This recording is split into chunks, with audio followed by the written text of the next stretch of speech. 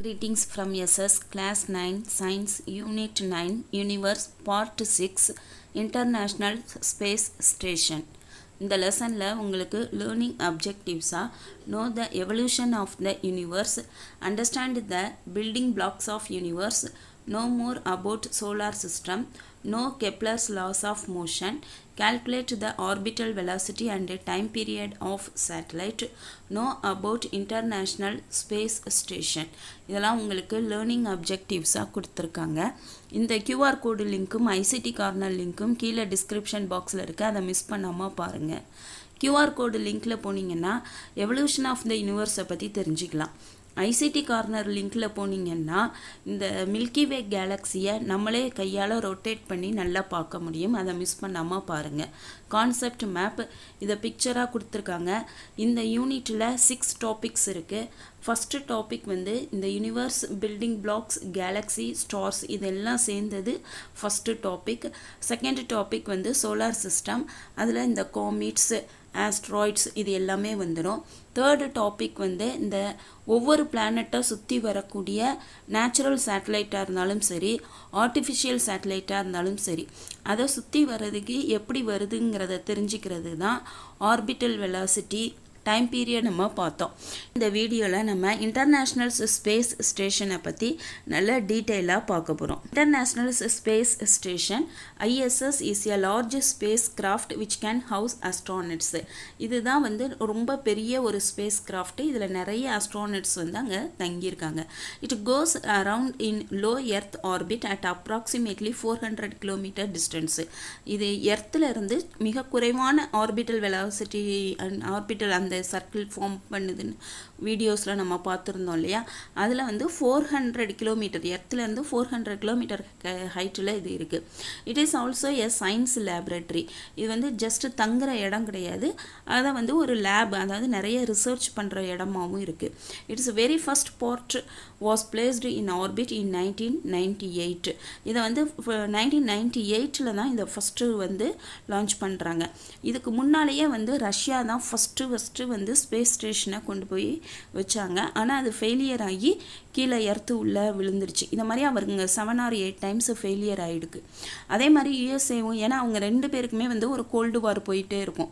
அப்போ யார் வந்து ஸ்பேஸ் ஸ்டேஷனை ஃபஸ்ட்டு லான்ச் பண்ணி அங்கே வைக்கிறாங்கங்கிறது.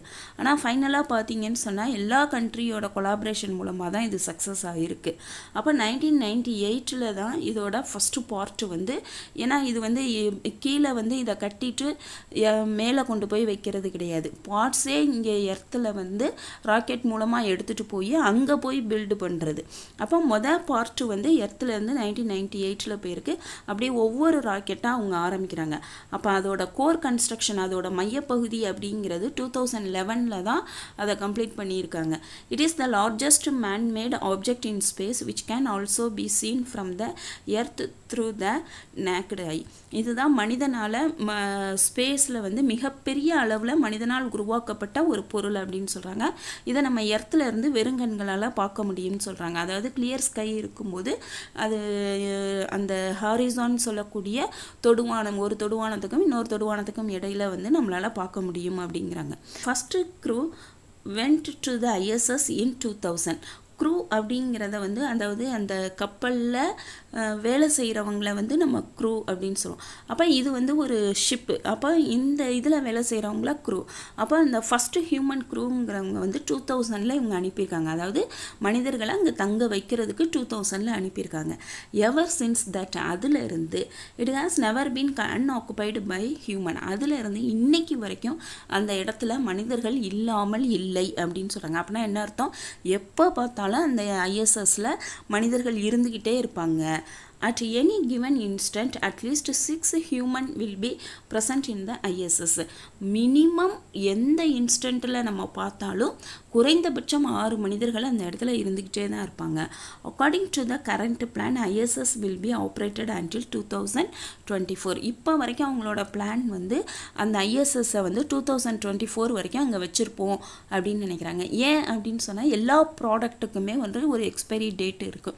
அது மாதிரி தான் இவங்களும் அதை நினைக்கிறாங்க. with a possible extension until 2028 வேணும்னா இன்னும் 4 இயர்ஸ்க்கு எக்ஸ்டெண்ட் பண்ணிக்குவோம் அப்படின்னு சொல்கிறாங்க. அதுக்கப்புறம் என்ன பண்ணுவாங்கன்னா after that it would be deorbited. ஒன்று அதை வந்து deorbit பண்ணிடுவாங்க, அப்படி இல்லைன்னா recycle for future space station. இன்னும் வேறு ஏதாவது ஸ்பேஸ் ஸ்டேஷன் கட்டினாங்கன்னா அதுக்கு அதோட நல்ல பார்ட்ஸ் எல்லாம் அதுலேருந்து எடுத்துக்கலாங்கிற ஐடியாவில் இருக்காங்க. அப்போ இனிமேல் யார் ஸ்பேஸ் ஸ்டேஷன் கட்டுவாங்க அப்படின்னு சொன்னால் இனிமேல் வந்து ப்ரைவேட் கம்பெனிஸ்லாம் வந்துடும். எலான் மஸ்கோட ஸ்பேஸ் எக்ஸு அவங்க எல்லாமே ஒரு பிளான் வச்சுருக்கிறதா சொல்கிறாங்க. சரி, இது எப்படி அதை என்ன பண்ணுவாங்க, அதை உடச்சி அப்படியே எர்த்தில் மேலே அப்படியே ஸ்பேஸில் விட்டுடுவாங்களா, இல்லை எர்த்து உள்ளே வந்து விழுகுமா அப்படின்னு கேட்டாங்கன்னா அதுக்குன்னு ஒரு இடம் வந்து பிளான் பண்ணி வச்சுருக்காங்க. ஒரு சீல வந்து ஏற்கனவே வந்து அந்த இடத்துல வந்து ரஷ்யாவோட ஸ்பேஸ் ஸ்டேஷன் ஃபெயிலியர் ஆனப்போல்லாம் அது உள்ளே வந்து விழுந்திருக்கு அந்த சீல. ஏன்னா 1500 மைல்ஸ்க்கு வந்து மனித நடமாட்டமே இல்லாத இடத்த செலக்ட் பண்ணி வச்சுருக்காங்க. அந்த இடத்துல அது வந்து விழுகிற மாதிரி பண்ணிடுற ஐடியாவில் இருக்காங்க. இதுதான் வந்து இன்டர்நேஷ்னல் ஸ்பேஸ் ஸ்டேஷன். நீங்கள் வெப்சைட்டில் யூடியூப்பில் போய் பார்த்தீங்கன்னா நிறைய விஷயங்கள் வந்து உங்களால் கேதர் பண்ண முடியும்.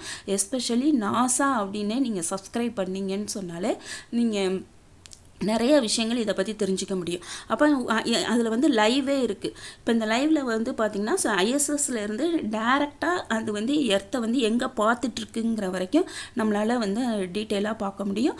அதை அப்பப்போ போய் நீங்கள் உள்ளே பார்த்தீங்கன்னாலே ஐஎஸ்எஸ் இப்போ எங்கே இருக்குதுன்னு கண்டுபிடிச்சிடலாம். அதோட ஸ்பீடு வந்து பார்த்திங்கன்னு சொன்னால் ஹை ஸ்பீடில் இருக்கிறதுனால அது வந்து 90 மினிட்ஸில் வந்து எர்த்தையே ஒரு ரவுண்டு சுற்றிட்டு வந்துடும். அப்போ கிட்டத்தட்ட ஒரு நாளைக்கு வந்து அது 16 டைம்ஸ் வந்து எர்த்தை சுற்றிட்டு வரதா சொல்கிறாங்க. Benefits of ISS.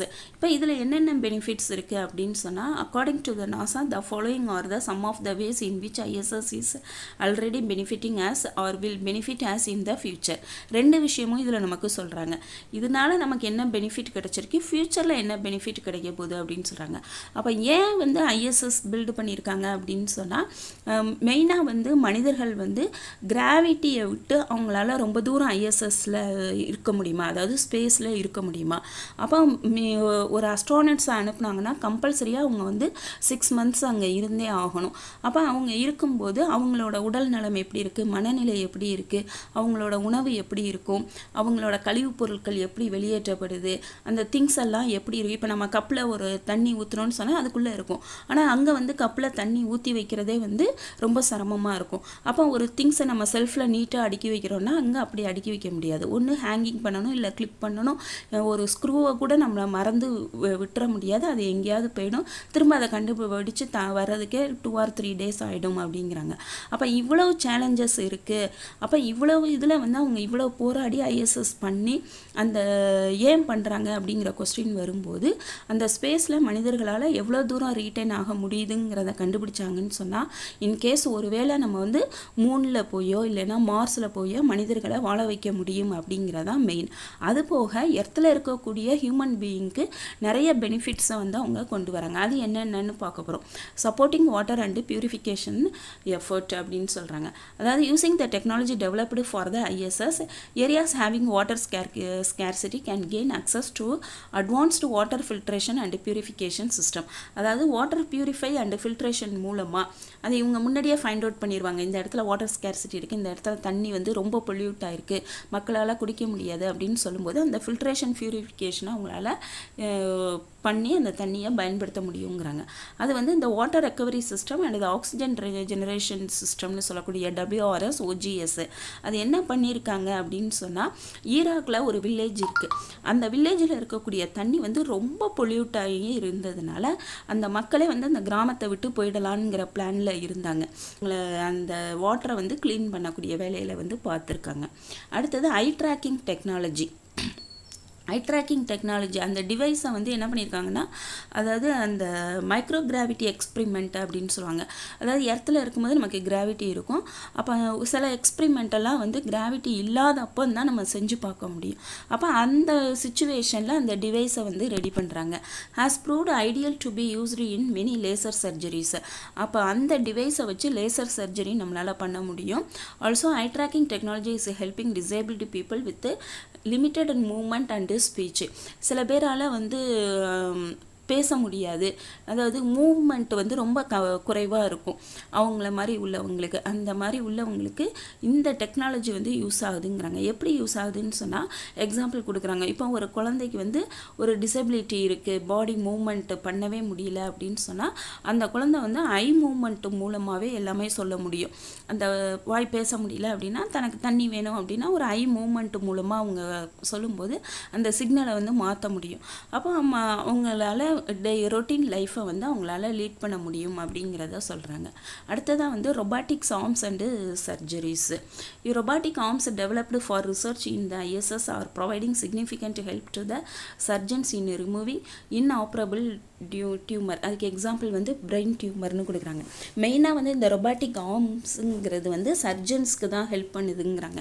அதாவது இந்த பிரெயின் டியூமர்லாம் வந்து டாக்டர்ஸ் வந்து ஃபிங்கர்ஸ் மூலமாகவே வந்து ஆப்ரேட் பண்ண முடியாது. அப்போ அந்த இடத்துல ரொபாட்டிக் ஆர்ம்ஸ் வந்து ஹெல்ப் ஆகுது.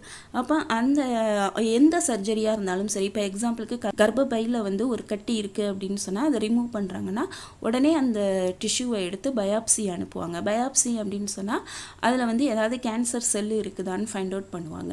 அப்போ அந்த மாதிரி வந்து அந்த accuracy அதை வந்து துல்லியமாக வந்து இது பண்ணுறதுக்கு யூஸ் ஆகுது.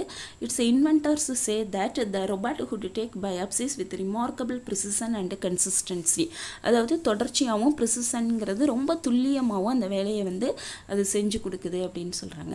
Apart from the above mentioned application, மேல் சொன்னதை தவிர there are many other ways in which the researches that take place in the ISS are helpful. அதை தவிர நிறைய ரிசர்ச் அவங்க பண்ணியிருக்காங்கன்னு சொல்கிறாங்க. அதில் மெயினாக என்ன சொல்கிறாங்கன்னா டெவலப்மெண்ட் ஆஃப் இம்ப்ரூவ்டு வேக்சின்ஸ், அது மாதிரி breast cancer detection and treatment, அந்த மார்பகத்தில் இருக்கக்கூடிய புற்றுநோயை கண்டுபிடிக்கிறது அதுக்கான ட்ரீட்மெண்ட்டு, அப்புறம் வந்து யாருமே உள்ளே போக முடியாத இடங்களில், அதாவது ஒரு சுரங்கங்கள் இந்த மாதிரி இடங்களில் வந்து அல்ட்ராசவுண்ட் மூலமாக அங்கே என்ன இருக்குன்னு ஃபைண்ட் அவுட் பண்ணுறது, இந்த மாதிரி எல்லாமே வந்து அவங்க ரிசர்ச் பண்ணியிருக்கிறதா சொல்கிறாங்க. இப்போ ISS அண்ட் இன்டர்நேஷ்னல் கோஆப்ரேஷன், ISSம் அப்புறம் வந்து எல்லா கண்ட்ரிஸும் சேர்ந்தது தான் நம்ம இன்டர்நேஷ்னல் கோன்னு சொல்லுவோம். அவங்களோட கோஆப்ரேஷன் என்னன்னு பார்க்க போகிறோம். As great as the ISS scientific achievements are, என்ன அவங்க வந்து சயின்ஸ் அச்சீவ்மெண்ட்ஸை தாண்டி அவங்களோட ஒத்துமை தான் வந்து ரொம்ப முக்கியங்கிறாங்க. No less in accomplishment is the international cooperation which resulted in the construction of ISS. அதாவது அந்த சயின்ஸ் அச்சீவ்மெண்ட்ஸை நம்ம எவ்வளோ பெருமையாக நினைக்கிறோமோ அதுக்கு வந்து கொஞ்சம் கூட குறைவில்லாத ஒன்று தான், அதான் லெஸ் இன் அக்காம்ப்ளிஷ்மெண்ட்டுங்கிறாங்க. கொஞ்சம் கூட குறைவில்லாத ஒன்று தான் அந்த இன்டர்நேஷ்னலோட கோஆப்ரேஷன் அப்படிங்கிறாங்க. எல்லாரும் ஒன்று சேர்ந்து அந்த ISS-ஐ கட்டியிருக்காங்க. And international collaboration of 5 different space agencies of 16 countries provides. அதாவது அந்த கொலாபரேஷனில் ஏஜென்சி இருக்குது, அதாவது 5 ஏஜென்சி இருக்குது. அந்த 5 ஏஜென்சி உள்ள 16 countries ப்ரொவைட் பண்ணுது. மெயின்டெனன்ஸு, ஆப்ரேட்ஸு இது எல்லாமே பண்ணுறாங்கன்னு சொல்கிறாங்க. அது என்ன 5 ஏஜென்சின்னு சொன்னால் USA கண்ட்ரியோட நாசா அப்படின்னு சொல்லக்கூடியது. அப்போ நாசானா என்னது? National aeronautics and space administration அப்படின்னு சொல்கிறது. அடுத்தது ராஸ்கோமாஸ் அப்படின்னு சொல்லக்கூடியது ரஷ்யாவோட ஏஜென்சி. யூரோப் காண்டினென்ட்டில் ESA, ஜப்பான் வந்து ஜாக்ஸான்னு வச்சுருக்காங்க, கனடா வந்து CSA. இந்த 5 ஏஜென்சி உள்ளே தான் உங்களுக்கு வந்து 16 countries வந்து உள்ளே வந்துடும் அப்படின்னு சொல்கிறாங்க. அதாவது Belgium, Brazil, Denmark, France, Germany, Italy, Haaland, Norway, Spain, Sweden, Switzerland. இந்த UK அப்படிங்கிறது உள்ளே தான் அந்த யூரோப்பியனில் இருக்கக்கூடியது எல்லாமே உள்ளே வந்துடும் அப்படின்னு சொல்கிறாங்க. Are also the part of கன்சோரிஷியம். கன்சோரிஷியம் அப்படின்னு சொன்னால் அந்த பன்னாட்டு கூட்டமைப்பு அப்படின்னு சொல்லுவாங்க இல்லையா, அதில் இவங்கெல்லாம் ஒரு பார்ட் அப்படிங்கிறத சொல்ல வராங்க. இன்றைக்கி இந்த வீடியோவில் நம்ம இன்டர்நேஷ்னல் ஸ்பேஸ் ஸ்டேஷன்னா என்னன்னு சொல்லி பார்த்தோம். அதோட பெனிஃபிட்ஸ் என்ன, அங்கே என்னென்ன மாதிரியான ரிசர்ச் போயிட்டுருக்கு, அந்த ISSல வந்து அந்த ஃபாரின் கண்ட்ரியோட கோஆப்ரேஷன், அதாவது இன்டர்நேஷ்னல் கோஆப்ரேஷன் எப்படி இருக்குது அப்படிங்கிறதெல்லாம் பற்றி நல்ல டீட்டெயிலாக பார்த்தோம். நம்ம நெக்ஸ்ட் வீடியோவில் வேறு ஒரு லெசனில் மீட் பண்ணுவோம். தேங்க்யூ.